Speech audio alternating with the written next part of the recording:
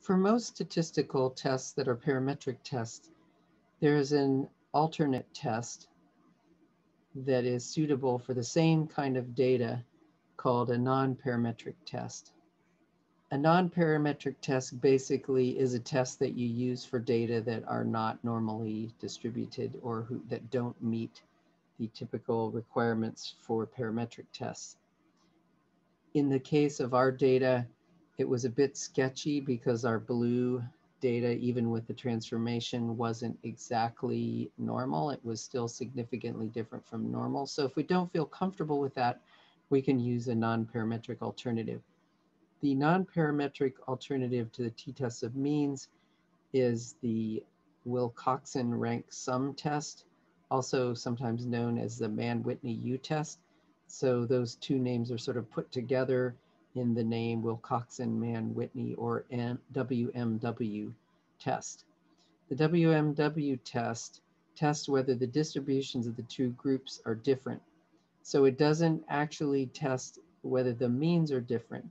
It tests whether the distributions are different. And so if they have different means, then they will have different distributions. However, it is also possible for them to have different distributions due to other differences besides difference in mean.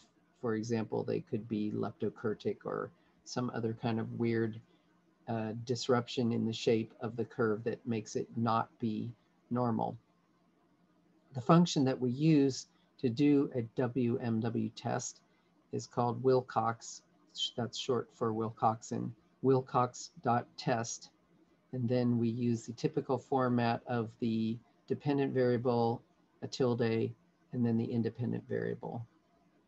It will be relatively simple for us to do the Wilcoxon test. We just do Wilcox.test. And the tibble or data frame that we're going to use is this ERG factor, the one where we turned color into a factor, but otherwise left the data the same without doing the transformation that we did in this step here. So we can use the ERG factor tibble to do the test. Let's go ahead and run the test.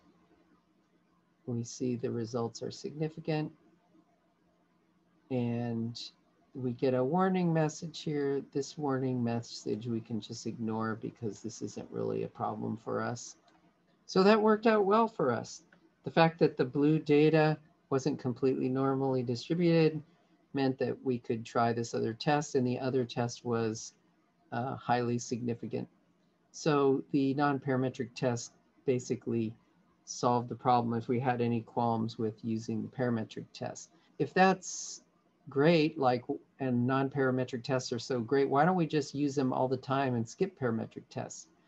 Well, if we compare the results of the same data using the parametric test and the non-parametric test, we can see that although the non-parametric test was highly significant with 10 to the minus 9 for a p-value, the t-test was even more significant at 10 to the minus 12.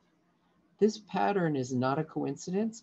In fact, as a general principle, non-parametric tests always have less statistical power than the parametric test that is usable with an equivalent sort of data. In this case, it didn't make any difference because they were both highly significant. But in some cases, it may just be, the difference may be enough to push you over the line.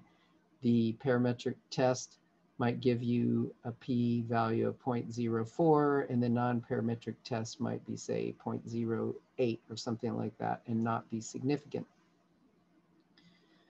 So is it cheating to say that let's use the test that gives us the best result? We're not actually doing anything wrong. We're simply making the best use of the information that is in the data that we have.